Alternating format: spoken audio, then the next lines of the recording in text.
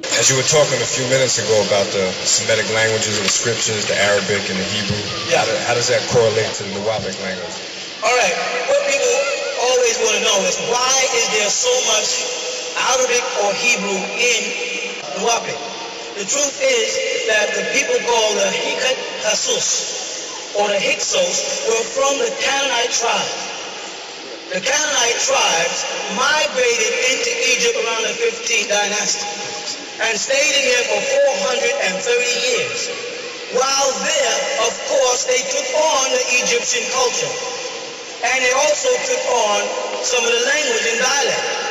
And then they migrated back out of there and went back to the land of Canaan, set up the city of Kadesh. And now they had this new dialect they were speaking that was different from the original Aramic or Ugaric, different from the original Akkadian, different from the original cuneiform script. They had something that had new words because they were in a new environment. And for instance, if I never was exposed to sand, if I came to a place where there is no sand, and I spoke a certain language, when I got here and I asked this young lady, or I asked you, what is this stuff here, you know? What is this?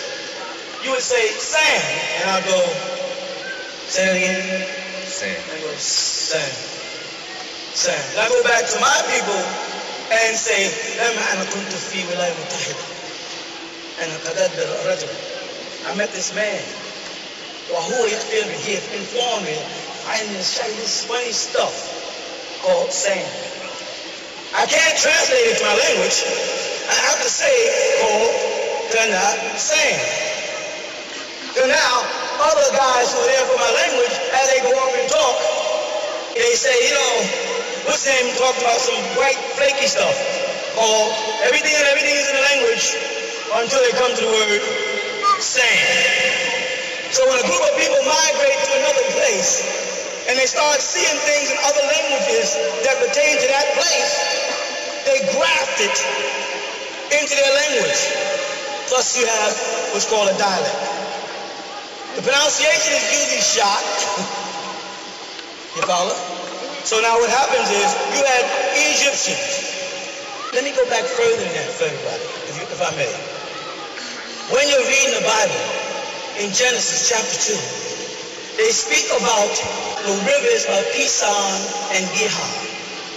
The word Pison is broken into two words, Pis and On.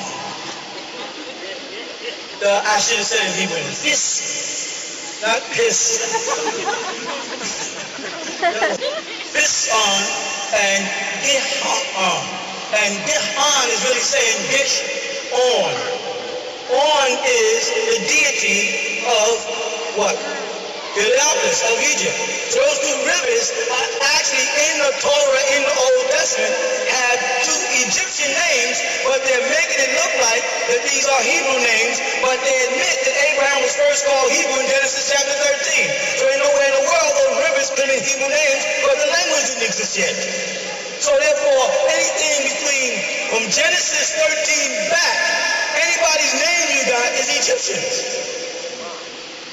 That's interesting, because Ibrahim was the first one called Hebrew, and they called him Ivrit, which is the way to say Hebrew, simply because he crossed the Tigris-Euphrates Valley, and the word Ivrit means to come from one side to the other, to cross over. So the people on the other side spoke a language, and they said to him, Ivrit, or behold the Ivrit, the man who crossed over. So therefore the very word Hebrew is not even Hebrew. The man he was talking to were Phoenicians, because they lived between the Tigris-Euphrates Valley. So the word Ivrit, Hebrew, is a Phoenician word, not a Hebrew word. You see what I'm saying? So now here we are, back in Genesis, where they speak about the land of Cush, because they say that the gold of that land, good, and they use the word Ethiopia in Genesis, way back in Genesis 2. But Cush was not born until Genesis chapter 10. And if Cush was not born until Genesis chapter 10, who was the Cush being mentioned in Genesis chapter 2? This implies that those people that they say lived near the Tigris as the north really took place in Egypt. The mounts of Ararat was not over there in Persia, it was in Egypt. And that's why they've been digging in Persia for the last 2,000 years and haven't found the ark. They can dig for another 2,000 years and they won't find the ark. But they have found many arks called menjets along the Nile. And the Nile used to run straight up and it sprinkles into the Mediterranean Sea and then goes straight into the Persian Gulf. You know what I'm saying? So you think of a flood exploding upward and the tide, and the Nile moves from down in South Africa upward. If an ark was built there, it would lift it up, take it through the Mediterranean where it spreads off, then it would go off. It would follow the tide off into the mountains. But, back to the point, Cush, the name, Ethiopia, is mentioned in Genesis 2, and Cush wasn't born until Genesis 10. Then the word Ham. Many scholars, especially the Greeks who visit there, they didn't call the place Egypt first. They called the place Kemet, or Kemet, or Hemi. And that's the same as the word Ham, who's related to Cush. You see? Now the Bible tells us that the Egyptians, and whenever it uses the word Egyptian, they use the word Mitzrayim. They use the word Mitzrayim. They say that Mitzrayim was in Egypt. But they don't speak of the migration of Mitzrayim from Sumeria to Egypt. Because what would happen is they'd have to trace how they left Egypt, went over to the Middle East, and then returned back home. And that's why you have the pre-dynastic period of people coming back in, trying to fight for their land. And the Phoenicians and them are fighting to get back in Egypt because they're trying to get back in, but they had already been out there in the land of Canaan and mixing with the Canaanites. So the Egyptians didn't accept them because they were mixed, and they were trying to keep their so-called bloodline pure because they lived in succession by blood relatives the same way we do in the Bible. You know what I'm saying? The son, father, son. So they couldn't have tribes who went off and mixed. And that's why if you look in the Bible, in the story of Jacob and Esau, you find as soon as Esau gets mad because his birthright is taken, first he's going to marry some Edomites. Thought he was getting even with Isaac by saying, well, because Isaac gave Jacob my rights, I'm just going to marry out my tribe. That was a big thing. So the Egyptians, who were people of the Bible, same people, had the same law. And they did not want to mix seed back in. So the Hichet Hasus came back in, fought their way in, gradually took over and set up.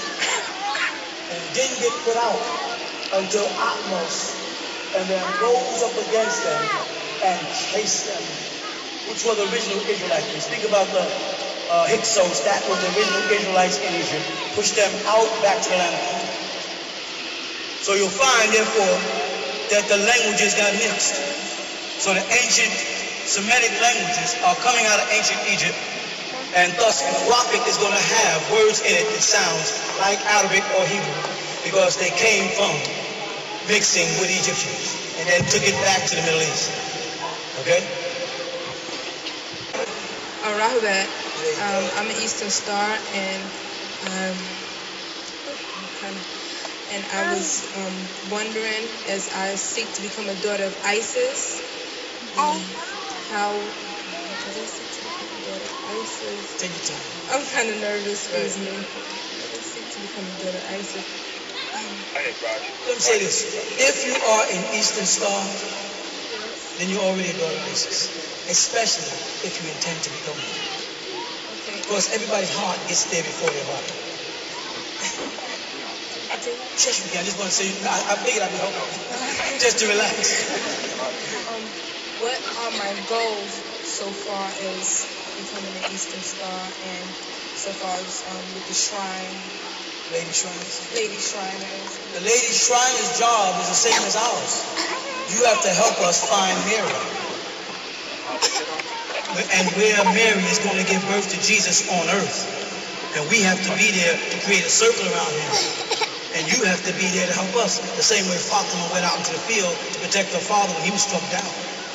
Your job is just as hard as ours. And that's why the Eastern Star's doctrine is based on Christianity, much more than Freemason. Most of your teachings in Eastern Star is based on that star from the East, the star that who acknowledged? Was it the Christians, the Jews who acknowledged the star? Who acknowledged the star? Who followed the star? The wise men. Now, the wise men are thought of to be three men who stepped into the time of history, did a great act, and then just disappeared. Is that not right? Stepped in, went to the manger, saw the child who they referred to not as God, but as a king, Melech, looked down at him, gave gifts, and went and met Herod. When they found out that Herod had a scheme to kill Jesus, they went back and told Jesus, Joseph, Herod is getting ready to kill your son. Then they went back to Herod. Herod asked him, did you see the boy? He said, no, we ain't seen him. Right? And then Joseph was visited by an extraterrestrial, which is called an angel in the Bible. Angelos just means a messenger. Angelos. A messenger from God came down, it says. Came from somewhere now. I can get touchy here too. And went to Joseph and told Joseph, you take my son, God says, take my son out of this city and take him to Egypt and sojourn there until Herod dies. With me? Are you ready for the upset? Huh? Why was that necessary? Why was that at all necessary? Why would God have to hide his son? Why couldn't God just wave his hand and nobody touch his son? Was it predestined, as most Christians teach, that Jesus would be raised to the age of 33 and then crucified? If that was predestination, then why would they have to move Jesus out of Bethlehem? Because it was predestined by God and God's plan. There's nobody under the heavens and earth that could have did anything to that boy. So if God had to tell them through the angel to take Jesus off to Egypt and hide him, then God knew that Jesus could die there. So is there a point when Jesus the man became God-like? Yes. And when was that point? When he met with John the Baptist. And John the Baptist took him to the Jordan. You follow that? And there he was what? Baptized. For what? The removal of his sins. And what happened when the skies opened? An angel descended in the form of a dove, and heaven spoke and said what? Behold, this is mine, in whom I am well. And it says the Spirit lighted down on him in the form of a dove. And he was filled of the... That's right. Then he was God the Spirit and God the man. Because then the power of God had moved out of heaven in a symbolic form of a dove and settled on him. Then death and destiny took a change. Prior to that, Jesus was as vulnerable to life and death as everybody else. Otherwise, there would have been no reason whatsoever to have him moved from Jerusalem to go all the way to Egypt, because nobody could have touched him. If destiny said he would be crucified at a certain time and raised from the cross, no one would have been able to touch him. I don't care what they thought or what they wanted to do, because no one can defy the power of God. Is that right? So if that had to be done in that manner, that was a confession that Jesus wasn't always God, but that Jesus was a man. And that's very important, y'all. You know why? Because when you get to the cross story, that same power of God must have left Jesus while on the cross.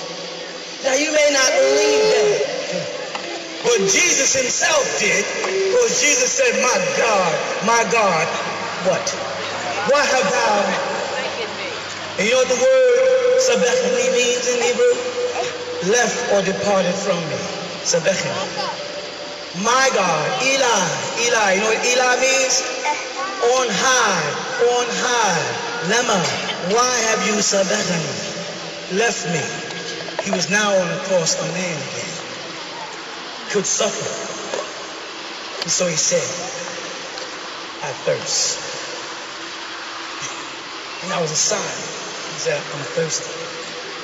And the mocker said, well, if you be the Son of God, why don't you just come down off the cross? See, that's the same type of temptation they gave him before. He was standing over the mountain, and the devil said, well, if you be the Son of God, why don't you cast yourself down, and God will catch you? And he said, well, get behind me, Satan, because it's written, you shall serve the Lord thy God, and him alone shall you serve. You don't tempt God. So Jesus couldn't come down off the cross on the temptation of a mortal. Could he have stepped off the cross? Could he have jumped off the cliff? That's not important. The end result is what's important. He didn't. You understand what I'm saying? The whole story is being fed to us live. The devil is already inside the churches, inside the mosques. It had crept in the hearts of people and spread their venom. And preachers and teachers who haven't taken the time to study the languages, to get into the etymology of it, the meanings of the words, who haven't traveled to the spots and saw them with their own eyes, but they want to have a big church and a big following and do a whole lot of youth and hollering, but they don't teach, they preach. I don't want to be a preacher. I want to be a teacher. And I don't want to breed preachers. I want to breed teachers. I want those teachers to be people that don't believe anything. They check it out. They question anybody. And I tell you, don't believe nothing I say. I'm a nut. I'm a lunatic. Especially if you ask the media here. That's because they're afraid of the truth. Because the truth and only the truth shall make you free. Not set you free. It'll make you get up off your butt and free yourself. You ain't gonna just lay into freedom. You're gonna use this truth, and this truth is gonna lift you above the mental slavery that keeps you in the state of mind that you're worthless. So that's what the truth will do to you. You with me? Another question? As a Shriner, I was wondering in the thick lodges or in the temples, using in the Quran, using Al-Fatiha. Al-Fatiha, yes. I wanted to know about the pronunciation of it and the meaning and where it originally comes from. Okay. Surah Al-Fatiha is used as the opening chapter. The very name Al-Fatiha, Fataha, means to open something. Like Jesus said, I open and no man shuts. But that's not the original name of the chapter. When the Muslims rewrote the Quran, they put that name there. The real name of the chapter is Alhamdulillah, to be grateful and have gratitude. And it's pronounced Bismillahir Rahmanir Rahim. Alhamdulillahi Rabbil Alameen. Ar-Rahmani Ar-Rahim. Maliki Yawmiddin. Iyaka na'budu wa iyaka nasta'in. Ahdina as-sirata al-mustaqim. Sirata al-lazina amta alayhim. غير المغضوب عليهم ولا الضالين آمين. And that whole chapter is broken up into three basic principles. One is Alhamdulillahi Rabbil Alameen. That means to say all gratitude and thanks Lillahi is for Allah, who is the source, the Rabbil Alameen, the sustainer of all the boundless universes. Alam is what the word is. So they say, Alhamdulillahi Rabbil Alameen. Then we say, Ar-Rahman Ar-Rahim. And that means Rahama. The root of that word Rahama is from Arham, meaning the womb of a woman. But it's been translated to mean gracious and merciful. But it really says that we pass through by the grace of Allah, we pass through the woman. That's His grace and His mercy. Ar-Rahman Ar-Rahim. Who is He? Maliki Yawmiddin. Who? Maliki Yawmiddin. He is the Malik, the Ahlak, the ruler, the master, sustainer. Maliki Yawmiddin. Of the day when all men, women, and things will be judged. You follow that? إِيَّاكَ نَعْبُدُ وَإِيَّاكَ نَسْتَعِينُ. Yeah, it's you alone we seek for our help. أَهْدِنَا الصِّرَاطَ الْمُسْتَقِيمَ. Guide us to this path. Put me on your path, God Almighty. And put me on that path and make it so straight and narrow that I can't get off of it. I'm a weak mortal. I can fall. أَهْدِنَا الصِّرَاطَ الْمُسْتَقِيمَ. Get me on the mustaqim or make it so I'm like a robot in your way, God. Nothing can leave me. صِرَاطَ الَّذِينَ أَنْعَمْتَ عَلَيْهِمْ. I don't want to be like those people who have gone astray. All those people who have brought your wrath on them.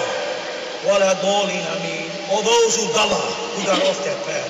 I want to be on those people who stay there, do thick and thin, do up and down, do right and left. I just want to stay on your path. I don't want to be on the path of a prophet.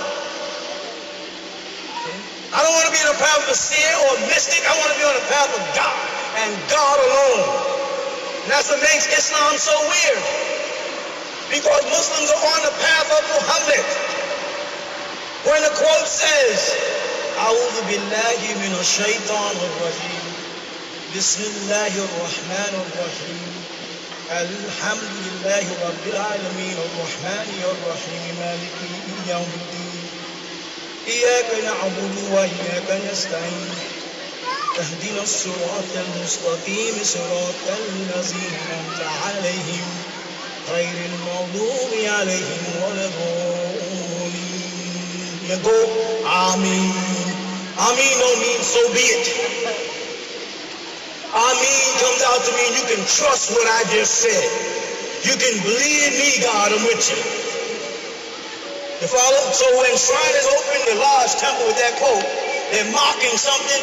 If they don't understand an Arabic language, it's wrong. They need people to come around and set the record straight. Because it ain't no joke. It's a heck of a commitment. And then they say, well, we don't really believe in Islam, but use names like Allah, Arab, and different words that's shoveled around in Arabic in the shrine is taboo. And they bring a wrath upon themselves. A wrath of Allah. You know? Hope it helps you. Does time go forward or backward? Time doesn't go anywhere. Time doesn't move. Motion and time is an illusion. Like this sister over here, who's actually over there, because I'm over here, when I get over there, she's still going to be right there, but now I'm over here.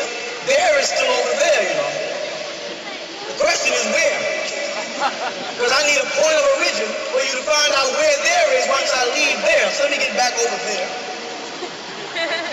which is now here, and she's now there. Where are we? Here. To someone else, where's here? There. Time is a concoction on a wall. It doesn't go anyplace.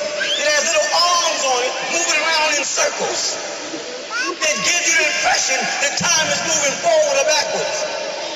Tomorrow does never get here. Because when tomorrow comes, you call it, and today will be, and the next day after that will be another yesterday. So there's all one big yesterday, all one big tomorrow, all one big today, and they all come out to be now. So there's no such thing as time moving one direction or backwards. Please remove that concept. And for those who think they understand astronomy and say, well, in actuality, does not the planet move around the sun? Oh, yes, it does. And for that small moment and that illusion, you can fool yourself into thinking you're going somewhere unless you step back away from this solar system and look at the sun, Mercury, Venus, Earth, Mars, and then see it ain't going nowhere. You know, you're inside there moving around in circles. You ain't going nowhere, laying in your bed, your digestive system is working, but you ain't going nowhere. So they had to tell us that time is that way, and that there's a past, and that there is a future. And let me make this clear. That when, and this is the next question, that when John in the book of Revelations had a vision of the future, a prophecy, he saw it. You with me? He saw it. He saw the vision. He witnessed the vision. He woke up crying the same way you do with a nightmare. He felt the vision. You know why? Because that's when it was happening. As he was imagining it, imagine images, as he was getting images in his mind of the events of the prophecies of the book of Revelations back in the year 96, it was happening then. Or he couldn't have imagined it. And if he saw the animals and saw the beast rising out the water with the 7 heads, and if he saw that vivid, then it was happening if in no other place in his head. And if it happened in his head, it happened. It may have not happened in your head, but that doesn't mean it didn't happen. Because it did happen somewhere in space and time, but in whose head? John. So there's no prophecy that's coming from the past forward. They're all here. You follow? You don't have to go seek your ancestors. Your ancestors are looking right at you. Your relative to the past on, as you say, it's a nice word, past, because you get the impression that it went that way. They haven't gone nowhere. They're right here. They hear you. They're talking to you. They're communicating with you daily. You just have closed yourself off because of religious dogma and say, I ain't going to communicate with my grandmother, because that would be sacrilegious. According to whose doctrine? According to whose doctrine? Because it's definitely not Jesus' doctrine. Because Moses and Elijah were Jesus' relatives, and they came to him and talked to him in the transfiguration period. So ain't nothing wrong with you talking to your ancestors or talking to your grandmother. See, somewhere along the line, someone came in and defined doctrine. They defined religion. They defined it for us, and they gave us their interpretation of it. You understand? Like I said in the beginning, a couple weeks ago. In the beginning. Remember that? I was trying to stir a thought in my mind that if God was in the beginning, right, then that wasn't the beginning. Because if God said let there be light, then God was already there. So that was a beginning, not the beginning. And there's a difference in a beginning and the beginning. Every child born into the world is a beginning. But no child born into the world is the beginning. So if God was there to say, let there be light, that was not the beginning. That was in the beginning. Not at the very beginning. Are you hearing me? That's what I was talking about.